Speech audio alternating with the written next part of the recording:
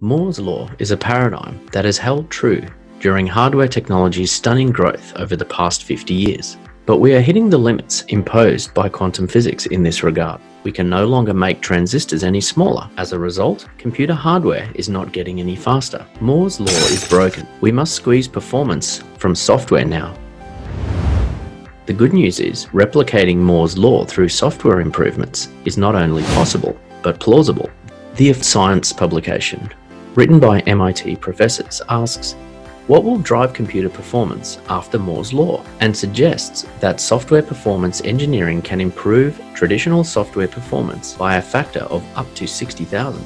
Simply put, there is plenty of room for improvements at the top. In the post-Moore era, it will be ever more important to make code run faster. However, we cannot just mindlessly simplify software to make it faster. We must do it in a way that is safe, secure, and also preserve the productivity gains which we have achieved in the past 20 years of software engineering. The answer lies in lightweight software containers, modern container security models, and new programming languages and tool chains, which are designed for performance. A very promising way to improve software performance without sacrificing safety is through the Rust programming language and the WebAssembly virtual machine.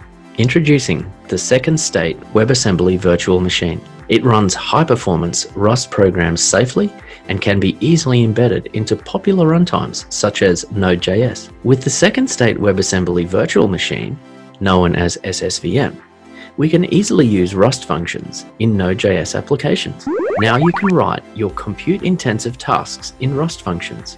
Here is a Rust function that uses TensorFlow to do image recognition. You can compile your Rust function into WebAssembly bytecode.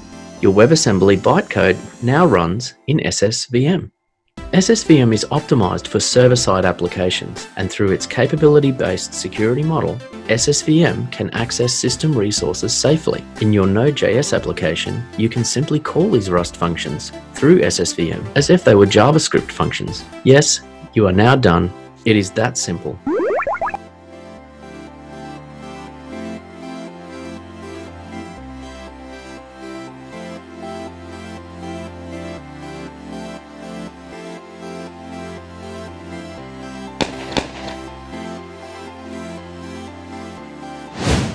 This approach combines JavaScript's ease of use, WebAssembly's security and portability, and Rust's safety and performance. Create high-performance and secure web applications with SSVM and Rust today.